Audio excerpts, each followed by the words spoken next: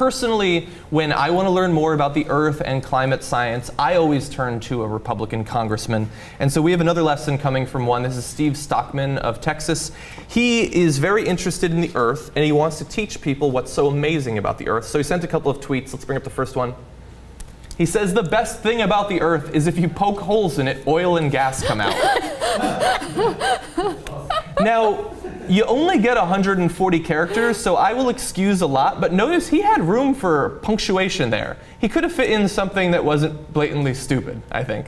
Another tweet. He says there is reportedly $1 trillion in oil off the coast of California, but liberal hatred of science and human progress keeps them bankrupt. Right, that's exactly what's happening. Again, I like that he's so old school that he uses periods and capitalization in Twitter. I will give him points for that. I assume you will deduct points for the stupidity in regard to the environment. I just want to make the point that I think that the best thing about the Earth is that it is the only livable planet in the known universe. So the only planet capable of supporting life. I think that's a pretty good thing. That we know of. That we know of. Right now, so far, it's the only place that anything can survive. So I think that should be primarily the thing that he considers to be the best thing about the Earth. The idea that you can poke holes in it and get oil and gas to come out has got to be the most childish thing I've ever heard. But, you know, California has a very specific state law about offshore drilling. You know, there was a huge oil spill off the coast of Santa Barbara that in 1969 that caused Richard Nixon,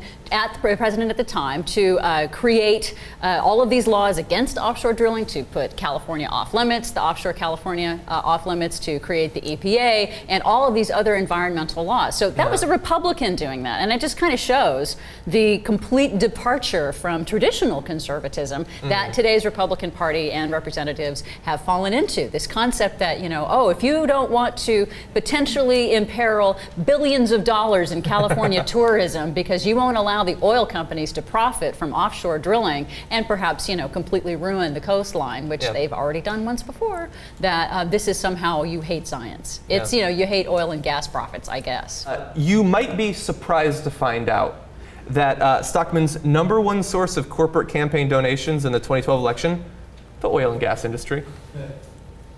This tweet brought to you by Exxon, I suppose. And think about what this party wants to do to public education and the sciences. You know what I mean? Like, they think that scientific evidence is liberal indoctrination, and they want to get rid of it in public schools. And, you know, of course, that's a very, very difficult thing to do. So they want to counter scientific evidence with a fair and balanced point of view from climate change deniers. So basically, we would create more minds as stupid as that guy.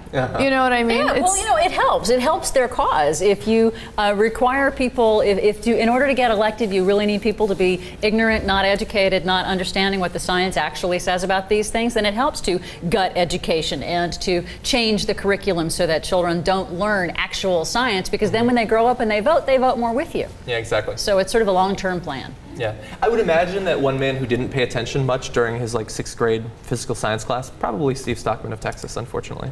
I like that he's at least thinking about the environment. I assume that the only real product of those tweets was probably a lot of Twitter mockery, I would imagine. That's one of the great things about Twitter, is that the politicians want to speak to you, but now you get to speak directly back to them, or the college student who's managing their Twitter account. Yeah, the poor intern that's stuck with that. Exactly.